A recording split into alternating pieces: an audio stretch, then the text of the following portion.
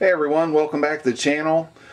Today I want to finish up on my review, I guess, of the 22 long rifle that I was testing out between the CCI mini mags, the Stingers, and the Federal bulk ammo.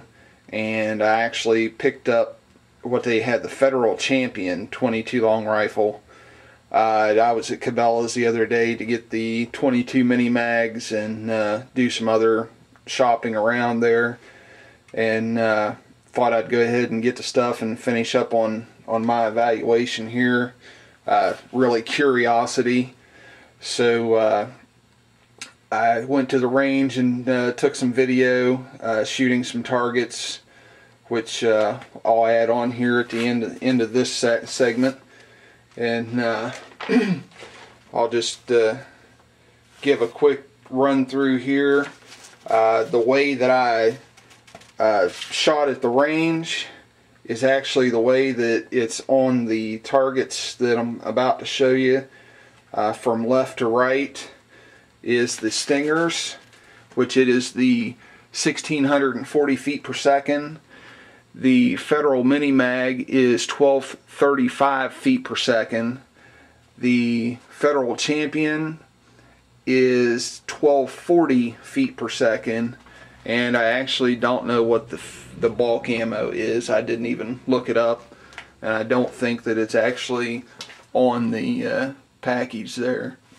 So, but let me set this up, and we'll get started on the actual the targets that I was shooting at that day. So we'll start here. This target, my gun is actually shooting high. In the video I said this was about 50 yards, and it's technically closer to 40 yards. The last video I made was around 75 yards. And so the groups are going to drop a little bit because I was lowering the adjustments on my scope as I went, but the groupings are all, is what I'm looking for here.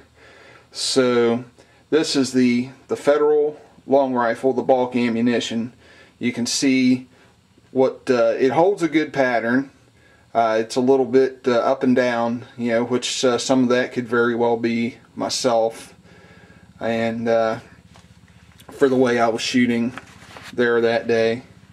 And this is the Federal Champion, which overall, I didn't really see that there was much difference. Actually the bulk ammo looked like it did a little bit better on the grouping. But overall, it was $2.99 plus tax for 50 rounds of the Federal Champion. Compared to about $15 for 500 and actually I think it's 525 rounds in the Federals now, but that's a little bit older box. It's 550 round box. Okay, and the top right here. Now this is the CCI Mini Mag, which I actually liked watching the video because you could see the repeated strikes in certain areas there, the kind of the high spot right in here. But overall, it's I didn't think that it held up as great as the Federal bulk ammo. I mean, it probably is a higher feet per second and probably runs smoother than the bulk. And the last but certainly not least here is the CCI Stinger. There is a couple flyers there, definitely the high left. But watch whenever I in the video that I show shooting these targets.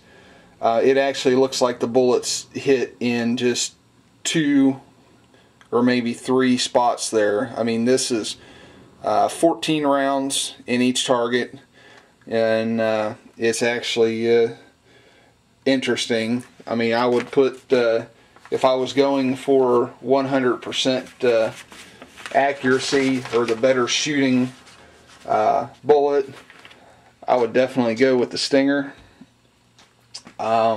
Any of them are still going to do the job.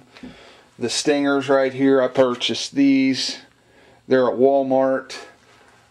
They're actually Cabela's carries them as well. You're looking about $7 for 50 rounds. You're looking about $7 for 100 rounds of the mini mags. $2.99 or $3 for the Federal Champion, and about $15, $15 to $16 is usually what you can pick up the Federal bulk. So that's really all I have to say on this for now. I'm going to go ahead and post up the video of the shooting that I did at the range on the targets. So enjoy, and thanks for watching.